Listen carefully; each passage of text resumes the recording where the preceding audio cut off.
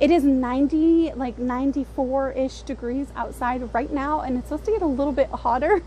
So the giant AC unit for this building is absolutely a must today. We have a metal roof in this setup, and it is just so incredibly hot. Like this, it's crazy. So like 90-ish degrees feels like 115. So it's like a must. I just got done with probably the most hardest, painstaking, made me want to cry PT session yet. The good news is I am so close to being able to touch my pinky. Like I'm barely touching it with my fingernail right now, but you know, that's massive progress, because I could not do that at all. I can now touch my other fingers. They're not where they're supposed to be yet, but it's getting better.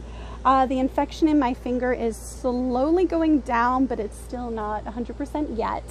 But it was just really, really difficult today. Fracturing my ankle hurt less than today's PT. Like, for real. I was really thinking a lot about Daphne today, and I kind of, you know, really wanted to give a brief shout out to the shirt that I'm wearing today. I bought it. It's Daphne, one of her shirts. I was really thinking about her and everything she stood for and her family today, so it felt right that I wore this shirt today. I really hope someone starts like a foundation with her name in it to really support the things that she was trying to advocate for in this business that will ultimately help the next generations coming in and their lives thereafter, you know, life after wrestling. Crazy times. That is my brief latest update as far as PT and kind of stuff like that. I'm definitely sporting a BC Lions hat. Some people are like, if it's so hot out, why are you wearing a beanie? And it's like, dude, I'm from the East Coast. We wear beanies all year round, and we wear flip-flops in the snow. Okay, we're crazy. We be savage on the East Coast. It'll be like 15 degrees, and we'll be like, that ain't nothing. So yeah, so I will continue to wear my beanies, and I am definitely repping my BC Lions beanie, guys. This is a really, really fun story, at least for me personally, because it's like vindication for me.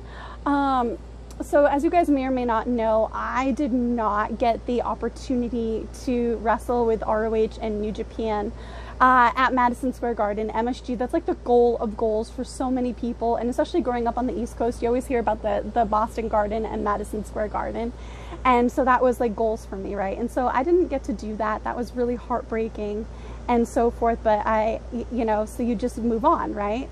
Well, New Japan helped ROH get about 18,000 in attendance for that show. And, you know, fast forward 5 years later, I had this really cool working relationship with the BC Lions. And so I got to be on this massive Titantron hype video where I got to speak, and I used my Talks to Taeler Hendrix banner.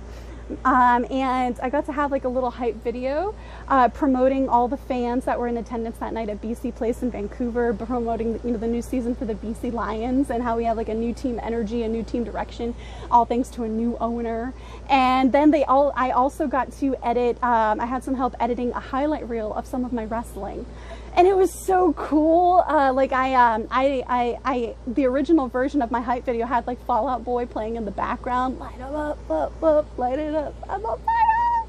It was awesome. It was so epic. So I had 2 clips of me versus Mandy Leon for our ROH Women of Honor no DQ match, and then I had 2 clips of me wrestling Giselle Shaw for Lucha Patron, and then I had 2 clips of me wrestling Jessica James for Women of Honor, and I felt like such a badass. So in essence, I like technically got to perform in front of 35,000 people at BC Place who were all jazzed. Our hype video played after the concert for One Republic. And One Republic liked my video of their concert on Instagram. It was just such an amazing night. It made me feel so great.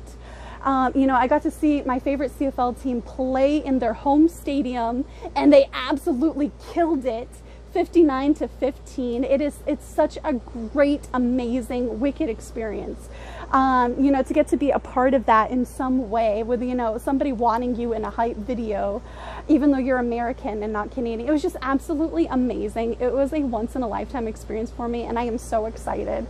You know, it was so crazy cool. I actually was able, a fan actually posted a picture because they saw they were there at the game, and it was really, really cool because I wasn't going to, like, not that I wasn't going to put it over or say anything, but I didn't want to be like the first one to do it and be like, look at her. You know, so when somebody else did it, they were like, oh, hey, Taeler Hendrix. And I was like, oh, hey girl. And it was absolutely amazing. And then I put it over that I was in the hype video for the season opener. I thought that was so cool because other fans of the BC Lions are like Will Ferrell and Ryan Reynolds. So I was like, wait a second.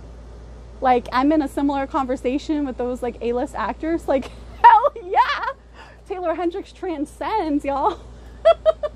So it was just an amazing experience. So there was no way I was not going to wear my favorite BC Lions beanie today for this episode. It was, guys, it was so amazing. Like 35,000 people in attendance saw my hype video with my wrestling and my talking on a microphone and my hype video that I did personally for the BC Lions. It was just absolutely amazing.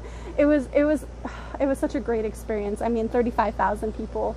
That's just fantastic, you know, and to be able to do that without being a WWE superstar, like, you work that much harder for it, and it just feels absolutely amazing. It's like the best vindication you can get, and you do that just by being your authentic self and working hard every single day, building a fan base like you guys listening to this podcast. You guys have heard me say this before, but I genuinely think that I have, bar none, the best fan base in all of pro wrestling. We are so loyal and savage and positive and hardcore and passionate and unique and amazing. It's wicked. It's so cool. All right, so that's the latest update on all things Taeler. You can see how jazzed I am.